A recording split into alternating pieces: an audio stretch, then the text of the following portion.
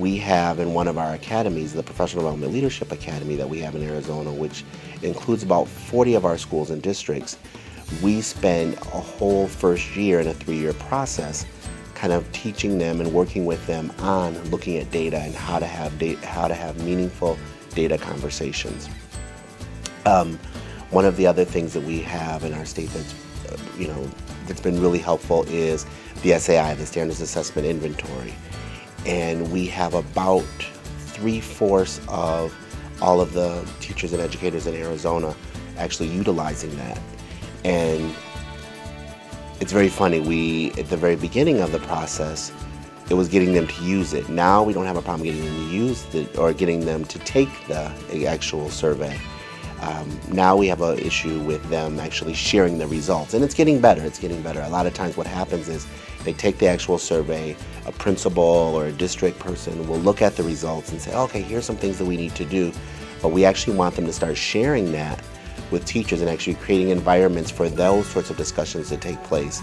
It's been wonderful because we've had a lot of support from some of the other branches of our Department of Education in which for some of the different initiatives that are out there, it's been strongly suggested that the folks take the SAI, and by doing that, they're able to use that data along with others and, in a way to triangulate. Here's what the perceptions are of the professional learning. Here's what the perceptions are of the professional learning, which will then lead to student achievement.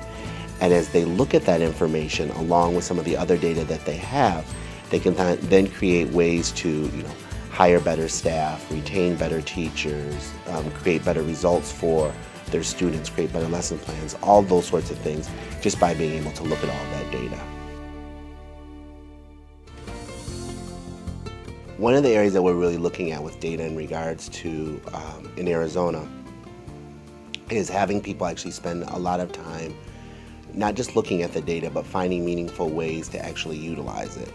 And utilize it in classrooms, utilize it at your school level, and look at various types of data. We spend a lot of time all kind of rushing to look at our state test is called the AIMS test. So we spend a lot of time trying to get AIMS scores and AIMS results. And there's a fury that's kind of built around that. But we really want people to spend time all year round looking at various forms of data that they have, the classroom assessments that they take, the formative assessments that they do. And if, for example, the 3 of us are 3rd grade teachers and we all are giving them the same quiz at the end of the week, okay? After we've given that quiz and after we have those results, we should then be sitting down in our prep time on a Monday or a Tuesday, kind of looking at that. If that was the end of a unit, before we go on to the next unit type of thing, kind of looking at those results and seeing how our children fared. And once we figured out how our children fared, then finding out how we as teachers fared. So if there were things if there were missteps I made, or things that you could have done better, or things that you did really well, or I did really well, we can then share those things. And in that same way of sharing, us as 3 classroom teachers sharing, then bringing it forward and having principals share information. We also have done a lot with perception data. Oftentimes people say, oh, it's just perception data, it's just how people feel. But that's really important, because if what I'm doing as a leader, you're not receiving as a teacher, or you're not receiving as a student who comes to my school, or you're not receiving as a parent who's sending your children to my school, if you're not, getting what I'm doing, then I need to change the way I'm doing it so that it becomes more meaningful for you, so you can actually understand my intentions. A lot of times with perception data, you learn a lot of things about, you might think that you spend a lot of time working on classroom management, you spend a lot of time working on behavior issues and things like that. And then what you find out from a student perception survey is that kids feel safe, they feel secure, and they feel as though they want to spend more time learning. And so all of a sudden that's a real eye-opener for you.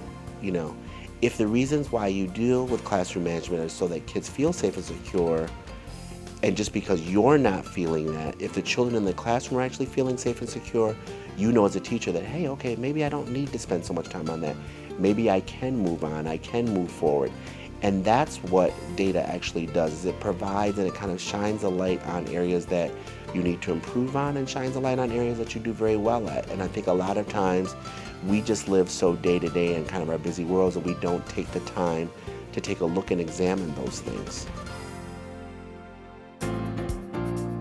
one of the great things we've seen in some of our areas is that actually having data discussions with a variety of principals from different districts and different, at our county levels, having principals kind of gather together and actually look at the data that they receive in regards to, we have in one particular county, all of them are learning strategies, learning some of the Marzano 9 strategies. And then they're going into classrooms and doing walkthroughs, observing their teachers in regards to what their teachers have learned in regards to those Marzano 9. Actually having principals share that data together, be they from different districts and things like that, is absolutely wonderful, because then what's happening is that as they're sharing that data, I as a principal might learn how to better coach my teachers in using some of those strategies.